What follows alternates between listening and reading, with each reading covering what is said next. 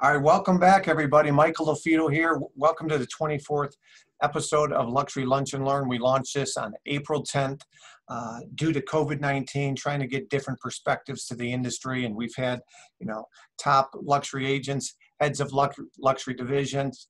And I'm excited for today's guest, industry expert, and really looking forward to talking to Stefan. Just a couple of reminders: every Monday, Wednesday, Friday, same time, same place, 10:30 Pacific, 12:30 Central, right here streaming live to multiple Facebook groups as well as on the Zoom account.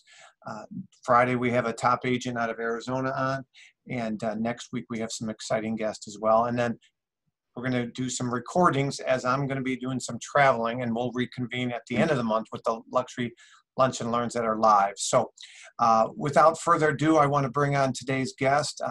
I first heard about T360 through a friend of mine named Brian Colhane out of Arizona. And Brian is a great guy, industry leader, and has a servant mentality. And he said, man, you got to check these guys out. They provide some great content, and they have an amazing event. So with that being said, I went to an event last year in San Diego, and I was just blown away.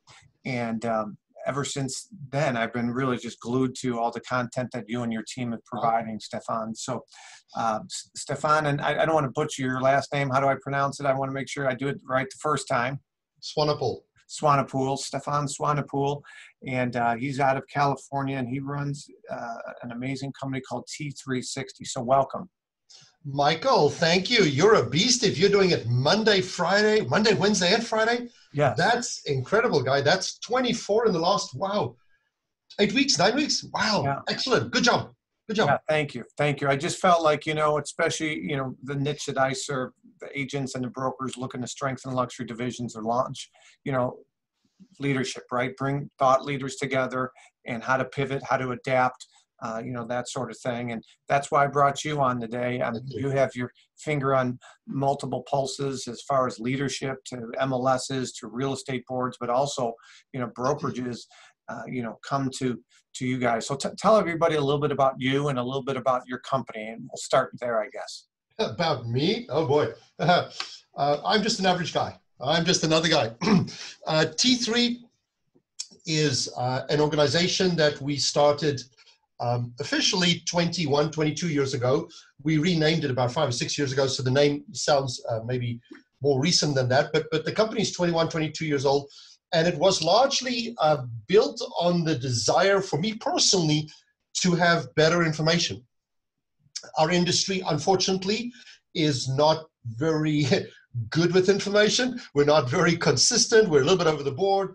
There are many, many, many claims made by many organizations. We're an industry that is known for companies that like to say, I'm the first, I'm the only, I'm the best, I'm the number one. And I just got to a stage where I got tired of all of that. Dare I say on your call, I'll just call it BS, which I'll say is blue sky, right? So all the blue sky that was thrown out there of claims and alleged, and I was looking for just good data and not data that benefited one guy above another, just fair, logical, clean, scrubbed, accurate data. And that's what we basically are. We see ourselves as the Forrester, the Gartner, the Wikipedia, the JD Powers, the McKinsey of real estate. We don't do work outside of residential real estate. This is our niche. This is the niche I've always been in. I love the residential real estate. It's my home. It has been my entire life. This is my 38th year in real estate. Okay. So I will never, ever, ever go anywhere else. So T3 was born to provide quality data, quality research, the analysis of trends and companies and shifts and changes, new business models, what's important, and to provide it to largely the leadership. It is of course available to agents, but many times agents are so preoccupied in selling that they don't always read what they're given. But it is largely used by brokers, leaders, executives, managers, office managers, team leaders, company leaders, franchisees, franchisors, and we're totally brand agnostic. We don't benefit or serve any one specific brand, and we have served thousands of companies, but at any given time we probably have about 150 or so clients, of which, if you said Realogy would be an example of one client. Remax would be an example of one client. NAR would be example of one client. Zillow would be. So it's not, it's brands, it's independents, it's franchises, it's associations. It's any player in the industry that wants to be ahead of the curve. Okay. And you know, what better time with the curve, right? I mean, right now we're going through some turbulence, right? I call it explosions, you know, big air pockets, if you will. So we'll talk a little bit about that. That's something I want to talk to you about. But before I do that, just out of curiosity, the name, if you don't mind, what you know, T3, T360, you know, what went into the name? Yeah, the industry, I believe that most people like to acronize and shorten and chop everything off. So if you come up with a long name, it's not memorable. My last name is memorable because nobody knows how to spell it or pronounce it. so because it's butchered so many times, I say, well, I'm not going to pick my name. I don't want to use my name. Sure. I'm trying to look for something which is more generic and short. And you know, many companies are called real estate this or research this. So I wanted to stay away from the generic stuff. T3 comes from the 360 is full circle. With the entire industry, we try and look at everything from all points of view. We don't want to pick the positive or the negative or the right or the wrong. You know, we want to look at all of the facts and give you all of the facts so that you can take a decision. And then the T3, T originally stood for trends, technology, and transformation. So it was my way of just saying that I believe that technology is a significant component of driving change. We, of course, are known for our trends report. So we like trends, we like shifts, we like direction. And transformation, I believe, both individually, as a company, as a person, as in an industry, if you're not shifting and changing all the time, you're standing still. And I don't care for standing still at all. Yeah, absolutely. The old body in motion stays in motion, right? So absolutely, yep.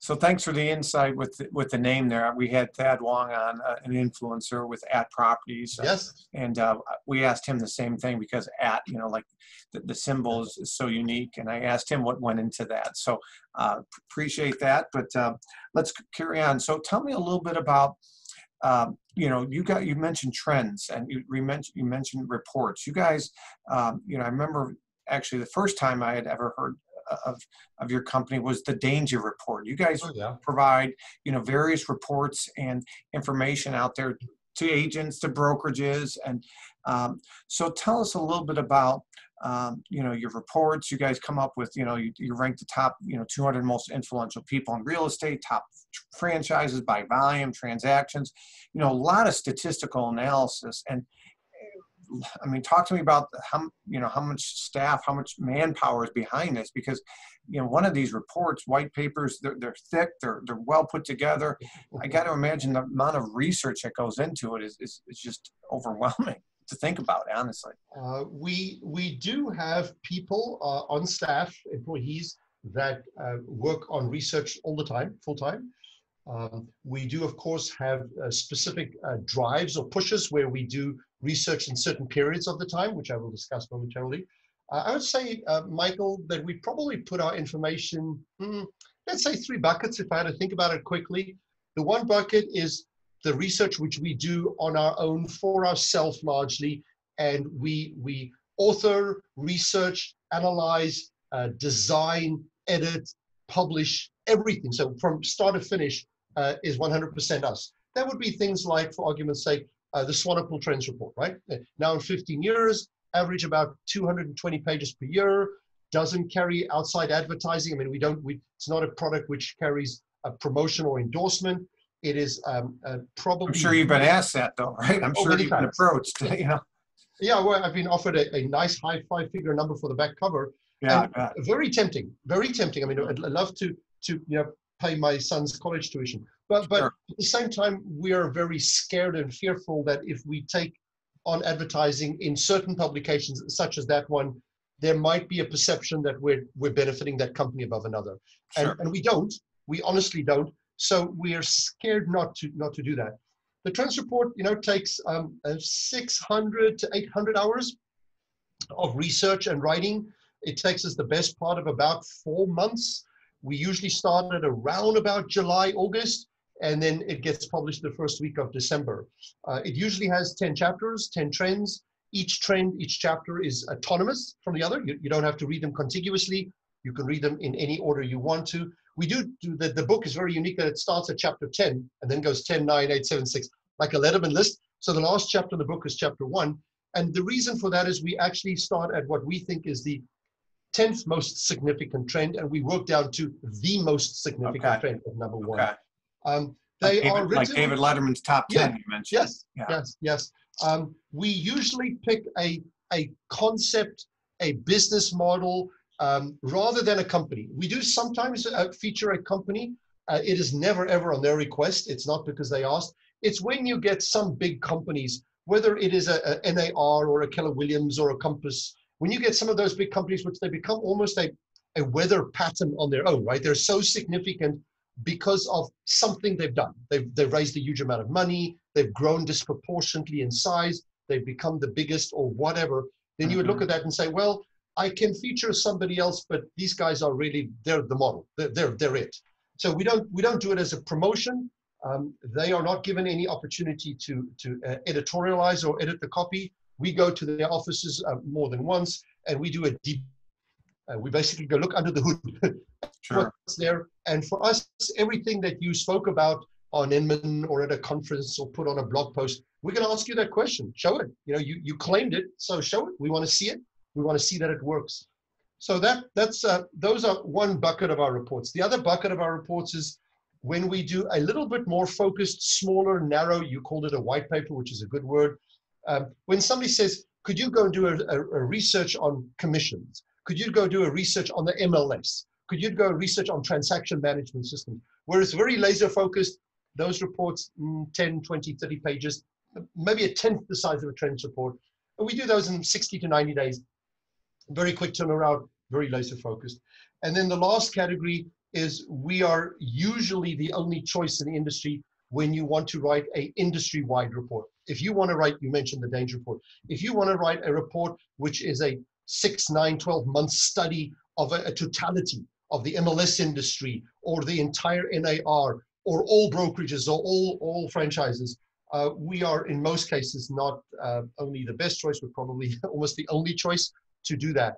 So hence when NAR wanted to do an analysis 6 years ago, the report was published 5 years ago, so we did the research about 6 years ago on what they called all of the risks, all of the fears, all of the concerns. They specifically asked us not to do solutions. They said everybody should come up with their own solution, but could you help create us a list, like a checklist almost?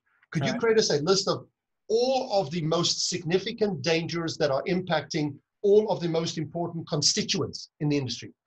The brokers is a big important constituents, the agents, right, including your luxury agents. So luxury agents are important constituents. The association world, the MLS world. So we looked at each of those worlds and came up with multiple dangers. In the end, we trimmed them to 10, but we had more at one stage. Interesting. Yeah. So different perspective, right? Because there's so many moving parts in this industry. A lot of times on our live stream, we'll get consumers that aren't, licensed agents or brokerages or franchisees. And they're learning and they're commenting and reaching out to us saying, oh, interesting perspective. So, we had Rebecca Jensen, who runs MRED, the 6th largest MLS in the United States. We've had her on our show. We've had Teresa Kenny on with the Miami Association of Realtors, 2nd largest real estate board, in North America behind Toronto. So just getting different perspectives on, all the moving parts, and you guys kind of have your fingers on all those moving parts. Yeah. So there's another good example. You quoted two well-known women in our industry, two very successful leaders in our space, female leaders in our space, and you referred to a ranking of their organizations. So we do that. We don't consider that something which we really write. We see that more as an analysis and a compilation to prevent people from claiming that they are something which they may or may not be. We do analyze the entire industry. Well, we think it's the entire industry, but we look at we look at franchisors, independents, networks, brokerage companies, MLSs, associations, state and local. We even look at leaders. We look at women leaders. We look at men leaders. We look at technology leaders, association leaders, upcoming leaders, retiring leaders, oldest companies. So we have decided, we look at technology vendors, front office, back office. a website portal, a CRM. So I think we have, I'm not even sure because it changes every year. I think we're now up to something like 90 different categories. Jeez. That we try to find. It's not that we want to create lists for the sake of lists. It is more that you try to put like-minded people, organizations, types, companies, structures, definitions into the same bucket. You cannot compare a Realogy to an EXP, to an Inman News, to a Zillow. Those are completely fundamentally different organization structures, both who they serve, what they do, what their charter is, their size, whether they're public. So what we try and do is we try and put them in the commonality of where it makes sense to compare them. And then we do a deep dive on each one of them and analyze them, not to critique them, not to praise them, but to find out what happened in the last 12 months. So we will look at a calendar year, January 1, December 31st. And we will look at what was your sales volume, how many transactions did you do, how many agent count did you have, if you are an association, how many members did you have, how much did you grow, if you raised money, how much money did you raise, if you're a public company, what was your stock price, what was your market capitalization, what was the low, what was the high. So we look at different criteria in each of these buckets. If you're a technology company, how long have you been in business, how many clients do you have, how many do you serve, what is your customer rating on average. We'll actually do surveys to try and determine if you have negative reviews. So we'll try and pull that information together. We don't publish all of the information because sometimes we are given access to confidential or private information, and we will respect information which has been given to us in confidence. But a lot of the information which we receive is either general information, it's public information, it's not secretive information. And then we'll aggregate that onto multiple, dare I say, charts or tables or lists. Again, it's not about the list. It is if you, Michael, or any of the people on your call, if you really want to know your industry, if you want to know the market of luxury or of franchising or of technology, you want data, and you want clean, neutral, objective data that is not colored in by a press release. You know, we can unfortunately not believe press releases, generally speaking, right? You get a press release, and we all know that it's exaggerated. We know that they pick only the facts that flavor them for the day. Sure. Right. So we try and cull those, and then we put those together in these rankings. In January, we always release the top 200 most influential and powerful executives, leaders, women, technologists, and associates, the people. In February, we focus on what we call organized real estate, the local realtor association, the state association, the MLS association. We look at all of those. In March, we do the deep dive into technology. Again, front office, sales office, back office, franchising software, independent software, accounting software, lead generation software, transaction management software, electronic signature software. We look at, I think there's 63 categories just in the technology world. Goodness. Yeah. And then in March, that was March, and April, we jump into all the, what we call enterprise companies, the public companies, the relocation networks, the referral networks, the realty alliances, the leading REs, the public companies, the franchisors, any of those, the Christie's, the Sotheby's, any of those big organizations which have memberships. We look at those. And then in May, we jump into the brokerage companies, and we analyze out of the 86,000 brokerage companies, who's the top 1,000 based on either transaction count, sales volume, or agent count. And then in this month, which we're busy with now, which is coming out, your call is actually fortuitous, it's coming out in about 2 weeks, 3 weeks time.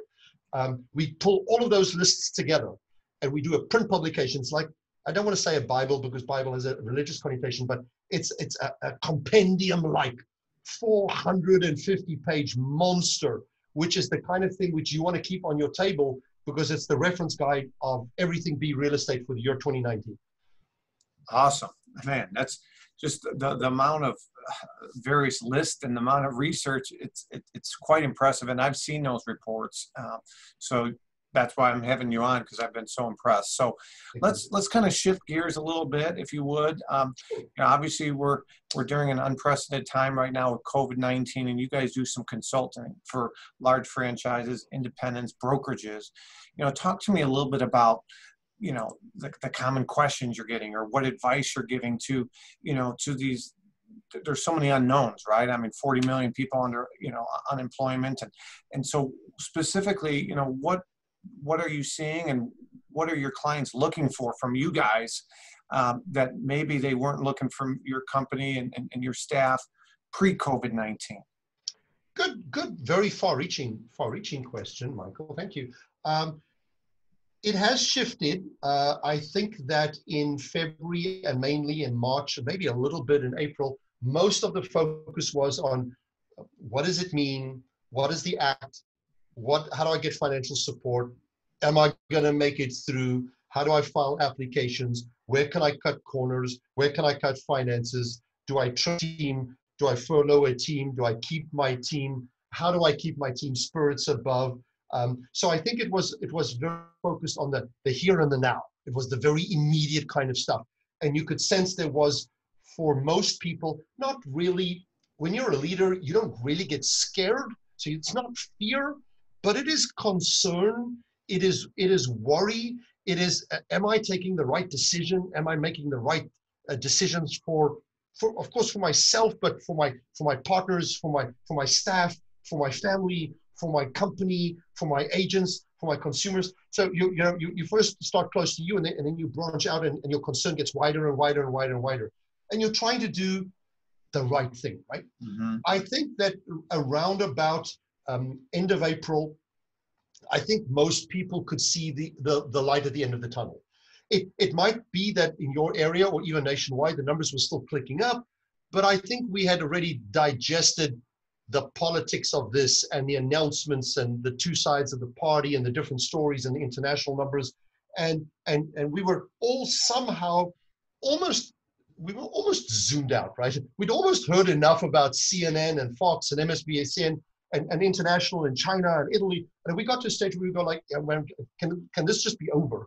And I think that somewhere towards the end of April, people started saying, so what am I going to do when this is all over? Whether being over is maybe, now, maybe June, maybe it's only July, maybe it's August, it doesn't really matter. But what am I going to do when it's over? And how do I make sure that I come out of this hitting for the fences? How do I come out of this doing the right thing? So I think a lot of people in April and May started focusing on business plan revision, a re-kickstart goal. Can I recover in Q3 to make up for Q2, or am I going to take Q3 and Q4 and Q1 next year to recover Q1? I understand that I'm going to be a little bit down this year, but it's not going to be 30%, which I thought it was going to be. Maybe it's only 5 or 10% for the entire year. So I think there was a refocus in mindset. If you then look towards the end of May, beginning of June, where we are now, people are actually already starting to see a turn in the market, right? They're starting to see that showings are increasing, open houses are increasing, offers on listings are increasing. In some cases, even multiple offers on houses have come back. Mm-hmm. And although we're not quite back where we were maybe before, because January and February was great. I mean, most of us had a great January and February. And yes, April sucked. I mean, April was terrible, but we had another focus. May is starting to show signs of recovery.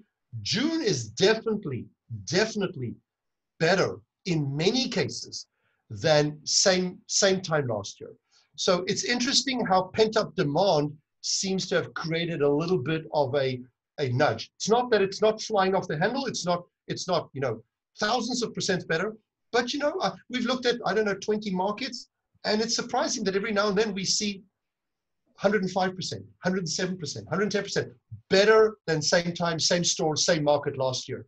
Of course, it's maybe 50% better than May, but if you try and compare apples with apples, it's somewhere between 90% to 110% of same store, same time, same market last year, and that's very encouraging. That is encouraging. So I think that we are in for as June wraps up Q2. Of course, Q2 is going to be bad with April and May, especially with May. But I think Q3 is actually going to look good. I think we have all signs that we will overcome most of the struggles of COVID to a level where most people are starting to feel comfortable to go back to normalcy, whatever that may mean for you. Of course, regrettably, the political situation and the protesting, and of course, in some cases, the rioting, unexpected from a COVID point of view, and it's now coming in and it's now screwing with the numbers a little bit, right? Because now we have another pandemic on its own kind, right? Sure. So we have two dissimilar things now sort of merging with each other whilst we're actually trying to get into summer holiday and peak season. Yeah. So numbers can be interpreted by many people in different ways. It's hard to tell, but if I had to be a betting man, I would say we're going to have a good Q3. We're going to have a strong Q4, despite the fact that we'll go into seasonal adjustment in December, but we'll have a strong Q4. So I think this year will have its emotional lows, but I think business-wise, we are going to come out alive, and we are going to come out shooting very well. We are going to come out strong. Maybe not quite where we would have liked to have been did we not have riots and COVID. If we did not have those two, we would have maybe been, last year the country did 5.34 million transactions, right? Existing homes, not new construction, 5.3. Originally, we were all thinking maybe this might be a 5.5 year or 5.6 year. Some people said a 5.8 year, but let's say 5.3 to 5.6. We thought that we might now drop down to maybe a 4.25, 4.5. I think most people are now saying maybe 4.75. So they're saying 4.7, 4.8, 4.9, somewhere in that ballpark, which means that we might be down for the year based on current stuff. Of course, a big riot can change that. Sure. COVID wave 2 can change that. But we might only be down for the year 10% nationwide. And that's not bad. That's not bad at all. That's not bad at all. And give us some kind of context. The 5.34 million transactions last year. How does that compare to a over the last 3 or 4 years? I mean, what does that look like? It's a strong year. It's a strong year. We could, if you wanted to draw lines, the very broad lines, you would say that under 4 it doesn't happen. In the 4s is disastrous. 7s is heaven. Very strong is 6s. A good year is 5s. So of course, higher 5s is better than lower 5s. Sure. But if you wanted round numbers, yeah, that's simple right there. 5 is a nice number. 6, of course, is better, but 5 is a nice number. Okay. We can all make good money on a 5-something million transaction year in this country for resale. Yeah, but back, in the valley, if you will, 07, 08, approximate, where were we looking at? 3.5, 4 million transactions back, in those? Yeah, down to 4. Okay. Down to 4 for the nation. Okay. All right. Very good.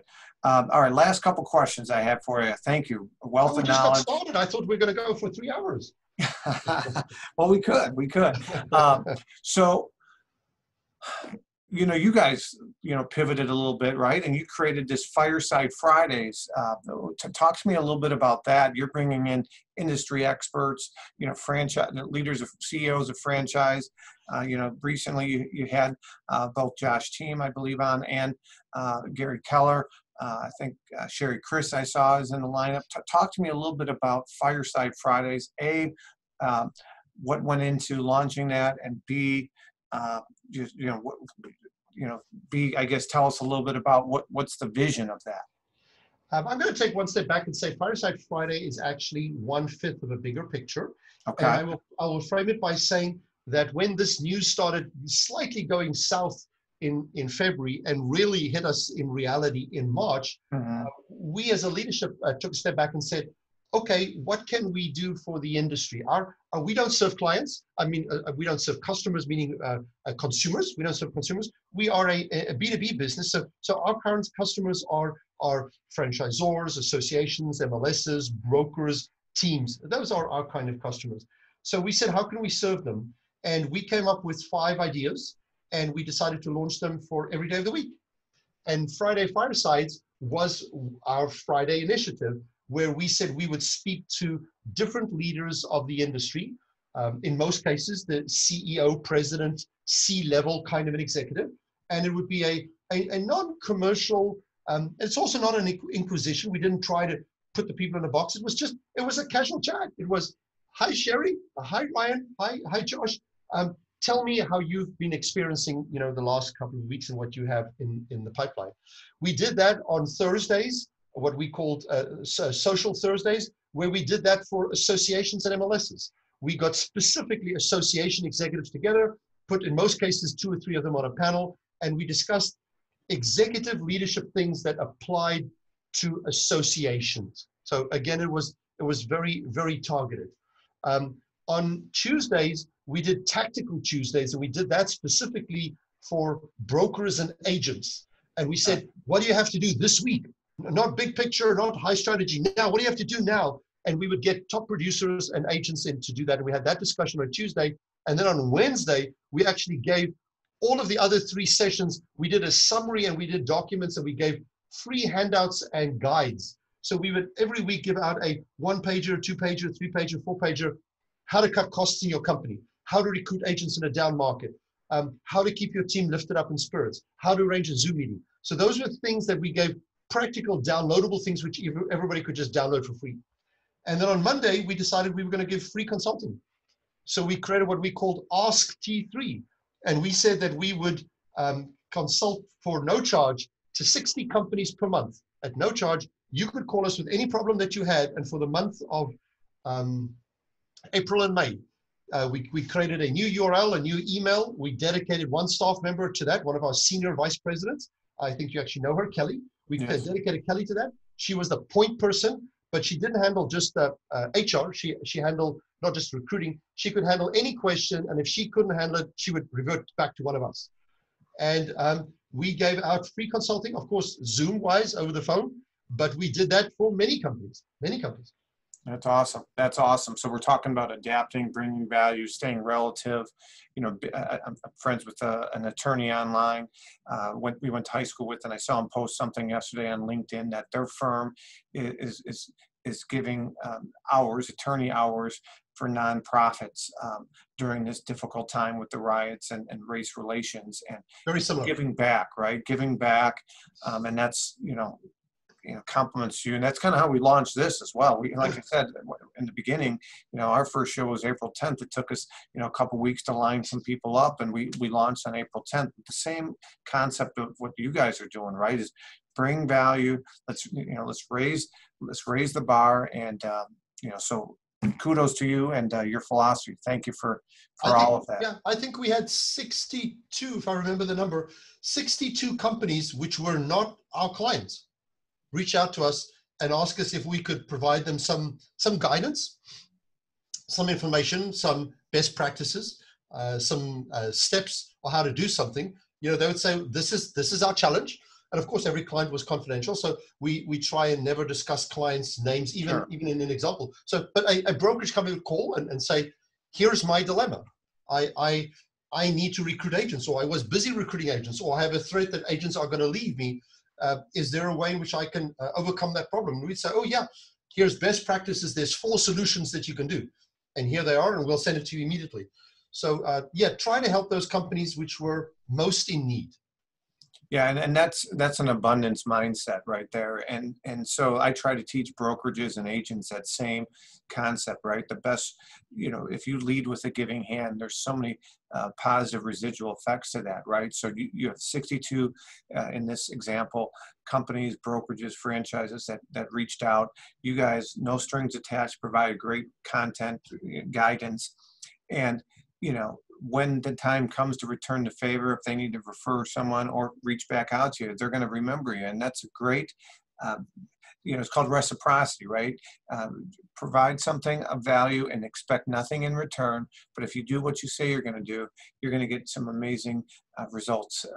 And that's the catch. You gave the golden thread there. Don't expect something back in return. Correct. Of course, I understand that all of us would like something back in return. I get that. But the second you expect it back, then you're no longer giving it from the heart. Right. Now it's coming, as you said, with strings attached. You've got to give it, you've got to do good to somebody where you have no win from that doing good.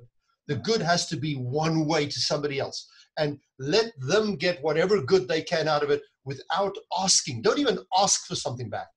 I believe also, like you in the abundance mentality, you will get back one day. It might be from somebody else on a different circumstance for something totally different. But whether that something else happens or not, it doesn't matter. You still got to give. Still got to give. Yeah. No, absolutely. So thank you for doing that. This is a 1 or 2 word answer. We've been asking most of our guests this, but in your opinion, when in your opinion, when shelter in place, and every state's a little bit different, but when things, I guess, go back to normal, and and agents and the agents and the teams that will thrive most. And again, I know you don't work with individual agents, but in your opinion, based on talking to franchisors and team leaders, broker owners, the agents and offices and teams that will thrive most will have blank in common. Fill in that blank. Will have blank in common. Focus and determination. Focus and determination. Awesome. All right. So tell us, what's the best place, Stefan, that people can find out more information about T3 and you, and or perhaps even find out more information if they want to see a replay of one of the Fireside Fridays. Yep. So thank you. Sometimes hard to answer the question because we have many websites. I think we have something like about 24, something like about 20 different ones, because we do create for every book or project of significance, like the Danger Report or the Trends Report, or the Real Estate Almanac. They all have their own dedicated website, which just serves that version. So that if you wanted, let's say, to see the rankings of anything in the country, doesn't matter what it is, associations, people, companies, whatever, you would go to realestatealmanac.com. But there is nothing about T3 services on that website. It is just purely realestatealmanac.com. If you wanted to go to the Danger Report, you would go to dangerreport.com. So we generally get domains that are very clear, very simple. They're always .com. We generally don't use hyphens or misspellings or anything. But if you ask for our corporate site, our company's name is T360. And we have that either T3 and then spelled out SIXTY or T360.com. So we have all the variations of that. So you can just go T360.com, and that'll give you a sort of the corporate holding site. That's not a sales site. It doesn't promote any product, but it does on a high level explain who we are, what the buckets are, who the people are, who heads up the different divisions, what the different divisions are. It's sort of a little bit more of a kind of a corporate-y site. That's awesome, and we'll make sure we put that URL in the replays. Thank you. So that's great. Again, we're doing an online luxury designation training coming up in July, and we bought a URL just for that, and we try to make it really simple as well. So, well, you've done a good job with luxury. It's a market that's always been around, but it's maybe a market that hasn't always quite really been understood, and maybe sometimes maybe under appreciated. So I am aware of some of your stuff. You've created a council, you've created a designation, now you've written a book about it. So kudos to you to stepping up and doing something for not just yourself, but for the space, for the industry, for the luxury space. Well, thank you. Yeah, we try to provide great resources and information for both agents, but also for the consumers, right? Because if you have a good friend or a relative and they have an executive type property and they hire a friend from the country club, we want that friend that's a part-time agent to have the tools and the resources to be successful, because if they're not successful, that hurts us as an industry. So that's kind of always been our philosophy, and that's why we don't have any prerequisite, requirements if somebody wants to take our course. Yep. I feel the weight of the industry on my shoulders every day. I do not know why. And for some reason, I feel I'm the father of the industry. And of course I am not. I understand that I'm not. And the industry's mistakes are not mine, and they're not mine to fix. And I shouldn't put my nose where it doesn't fit. I get that. But I feel so responsible for all of the agents and all of the brokerage companies, all of the franchises. And I really so much want the industry to, as an industry, collectively succeed, and not as an industry screw it up or get it wrong or make mistakes. And again, any industry, of course, is broken up into many small pieces. And our industry, I've said it many times, our industry has some of the best people in the world in the space. But unfortunately, we also have some of the biggest arseholes in our space as well. We have all of them in our space, and we have to live with that.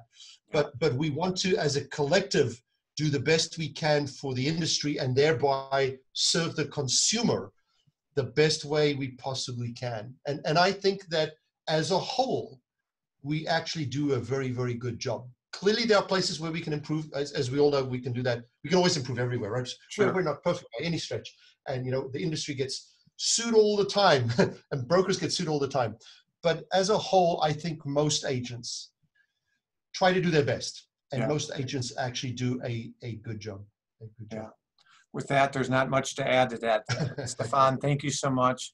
Have a great rest of your Wednesday. And for those that are watching, again, every Monday, Wednesday, Friday, keep raising the bar, make somebody's day, reach out to a friend. There's just so much out there and more love out there. So with that being said, Michael LaFido, have a great Wednesday. Until next time, we'll talk to you guys soon.